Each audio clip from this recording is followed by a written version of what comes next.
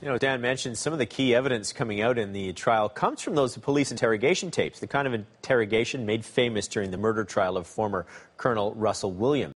So how do you break someone during an interrogation? Earlier today, I sat down with Dave Perry. He's a former investigator and interrogator with the Toronto Police to get his insight on the fine art of a police interrogation. Dave, I just want to know, when you sit down with somebody to begin your interrogation, what is the strategy going in? Well, the strategy really depends on the situation you have before you. But I can tell you the first thing you want to do is develop a rapport with the individual that you're interviewing. You want them to tell you, for them to tell you their deepest, darkest secret. But there's no guarantee they're going to do that. So, I mean, what is it? Is it that you want to portray yourself as being a friendly ear, someone who's there to listen and understand? For sure. And I can tell you that over 35 years of experience in this business, the best way to get somebody to talk to you is to develop that rapport. And you can do it quite quickly. And we just talk about, giving people the exact opposite of what they're expecting when they walk into an interview. Now, if you're interviewing about a very serious matter, a murder, a homicide, I think people have an expectation that they are going to get interrogated and they're going to have aggressive techniques used against them. And when they get the opposite, that automatically sets the tone and starts you well on your path to building a rapport with that individual. If you do it right, by the time you finish, even though they've confessed and they know that perhaps they're going away for the rest of their lives, they will actually thank you. And they're thanking you for treating you much differently than what they expected. Wow. I did not expect that.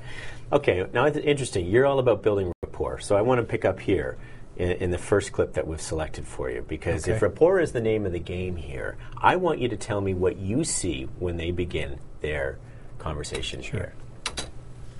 چرا نمیخوای راجبش حرف بزنی؟ نمیتونم. زیاده بیشتر نمیتونم حرف بزنم.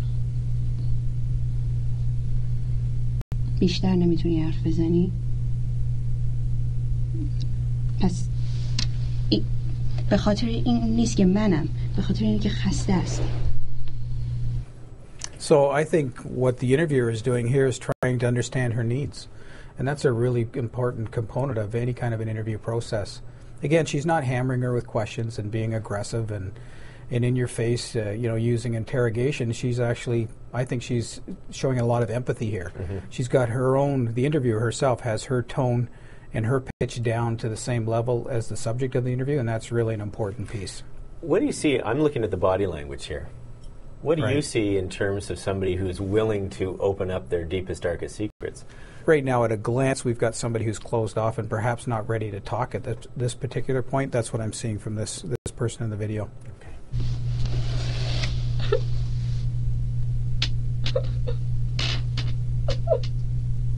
So this is a photo of family album of photos of her children.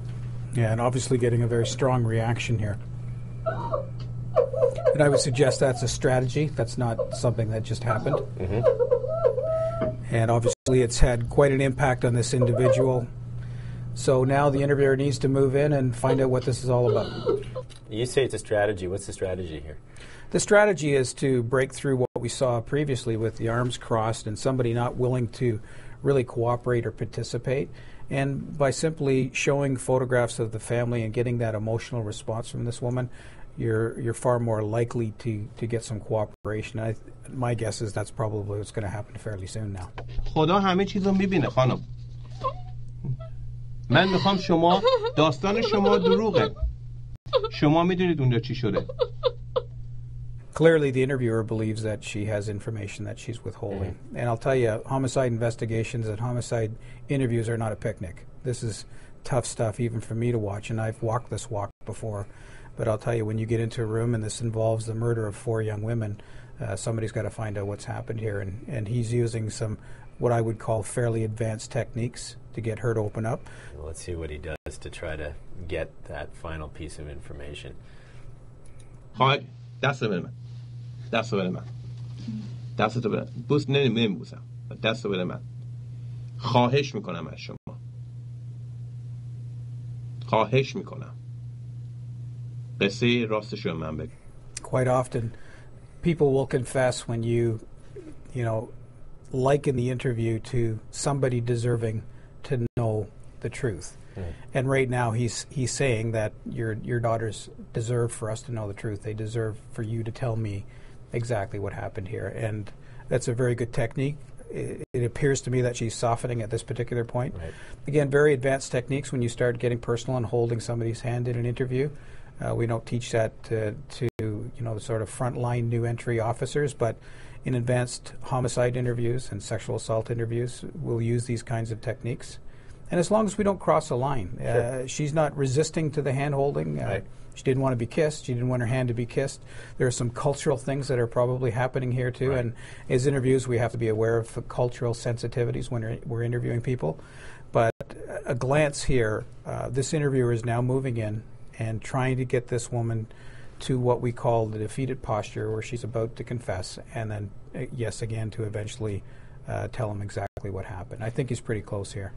So overall, if you look at where we've come and sort of the evolution of this, started with a woman with that close posture, and now with someone who is almost in that defeated posture. You can see her body is now loosening up. Eye contact, it looks like we're almost there. It certainly does. Yeah. So he's been from what you've observed, and this has been very effective? Yes, and just if you look at the way she's sitting, when you're square on to somebody, it's a lot more difficult to lie to them. And it's one of the reasons we like to sit square with people when we're interviewing, to make sure that we are getting the truth. You and I are having a very casual conversation, but it's easy, even being as close as we are, to have this conversation because we're both telling the truth. If one of us was lying here, this wouldn't be as easy for that person to sit square on, look the person in the eye, and to continue to lie. So when you look at the change in the body position and the nonverbals that are happening here, I would suggest that she's pretty close here. And I have learned that I would never want to lie to you. Perhaps not. That's great. Thank you.